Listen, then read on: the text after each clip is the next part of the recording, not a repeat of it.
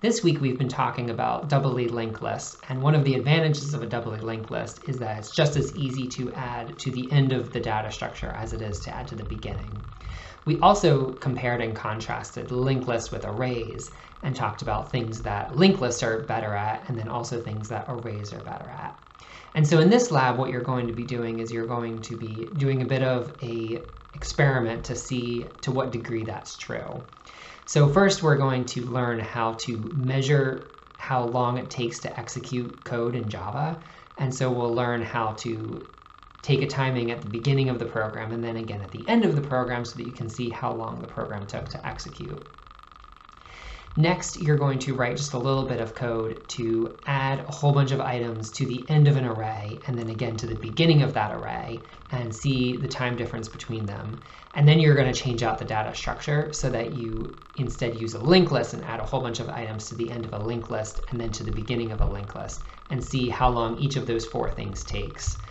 In this lab, you're not actually turning in any code. You're going to turn in a table basically saying how long it takes your program to add a bunch of items to the end of an array, the beginning of an array, the end of a linked list, and the beginning of a linked list.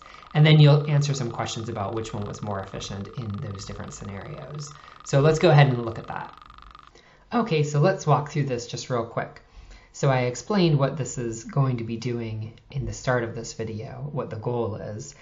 Now let's talk about how you time a program. So there's various ways to do it, but the simplest way to do it that'll work for any setup you have is to get a time reading at the beginning of the program. So right as soon as main starts, you can call the system.nanotime method. That returns to you a value in nanoseconds, and because nanoseconds are really small, it'll be a pretty big number. So you should store it inside of this long type variable, would be best because it can be really big. So that gives you like a timestamp at the beginning of your program before anything else happens. Then do the same thing again at the end of your program. So put this at the very beginning, do all your stuff, and then put this at the very end.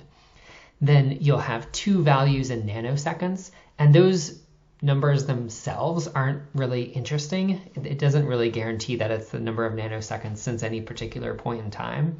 But what is interesting is the difference between them. So if you take this value and subtract this value from it, it'll give you the number of nanoseconds between the program starting and the program ending.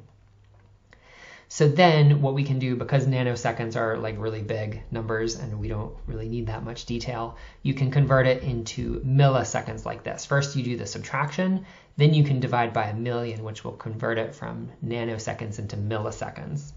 And then we can print that out to the screen. So that's how you can test how long the different things you're going to do for this lab are taking. So then what you'll do is you'll make inside of the body of this program, basically between these 2 points, you'll do some experiments. The first thing you'll do is make an array list of integers and add 500,000 numbers to the end of the list. You can do that just with the add method. You can do that by having a for loop that goes from 1 to 500,000 and just adding like the index to the end of the list each time.